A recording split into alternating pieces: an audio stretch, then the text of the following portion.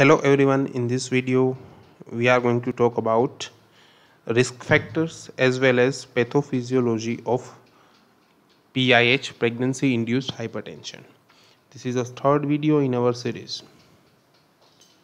The risk factors for PIH are previous history of PIH, the patient is primi gravida, obese patients, maternal age either more than 40 or less than 20, twin pregnancy, triplet, quadruplets, molar pregnancy.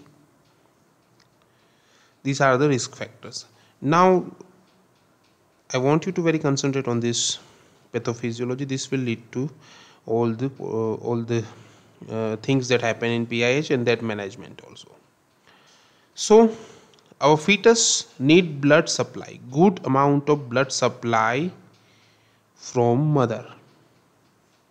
That increase with the time, because as well as the fetus is growing in size, it needs more and more blood supply. So the blood supply to the fetus should be very easily available and should increase with the age.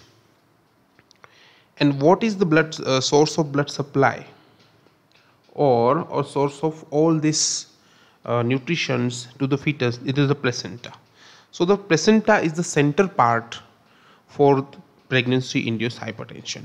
Everything is get problematic in placenta, and the treatment of PIH will also removing the placenta. That means termination of the pregnancy.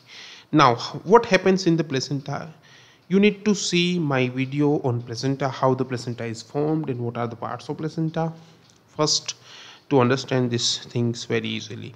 But you can really concentrate here if you even don't have to watch the video.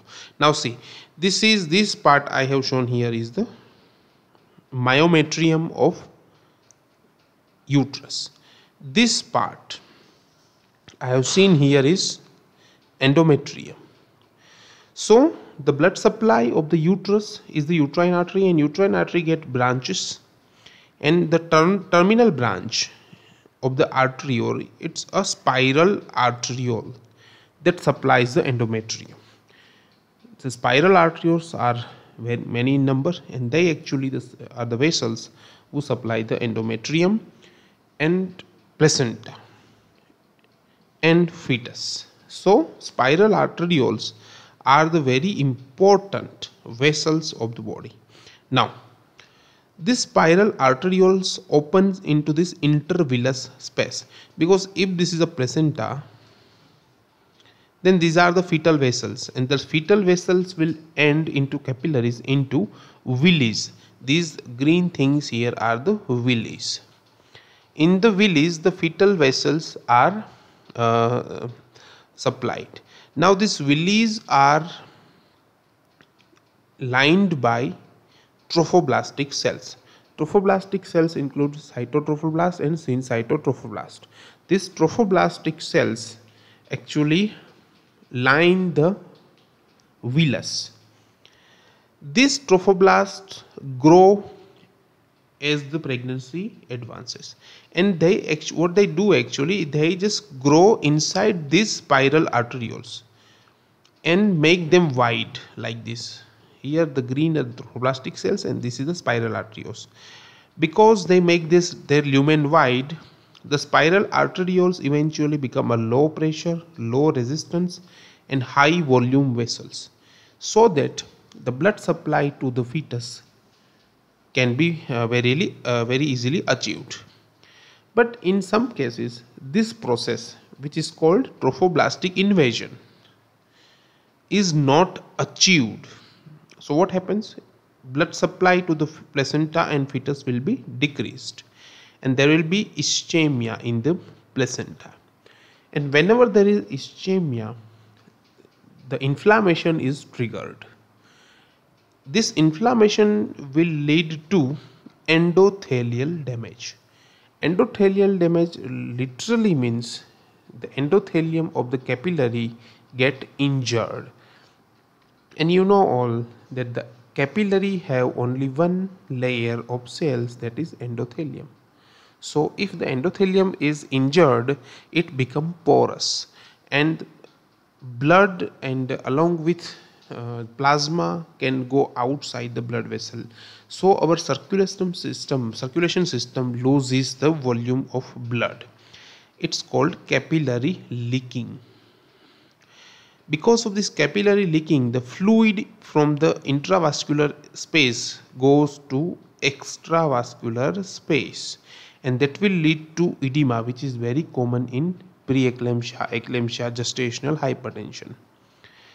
Because of the fluid, the plasma goes outside the capillaries and the circulatory system, there will be hemoconcentration.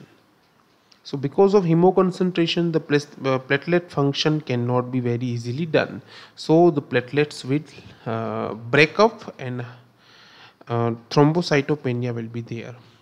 Because of decreased volume of the blood, lesser and lesser amount of blood reaches to the end organs. Which are the end organs? Kidney, brain, lungs. These are the end organs. So if the blood volume is not reaching to kidney, it will go for failure and oliguria will be there. Increase in the creatinine, urea will be there. If the blood supply of the brain is hampered, then it can cause seizures, which is called eclampsia. In the lung, there can be a pulmonary edema which hampers the respiration properly. If the occipital lobe especially is involved in the brain, then the temporary blindness can happen. So all these symptoms are due to this capillary damage. Now here the main problem is what? Placenta. And what is the definitive management? Removing of the placenta. That's called termination of pregnancy. So this was all about from pathophysiology of the PIH.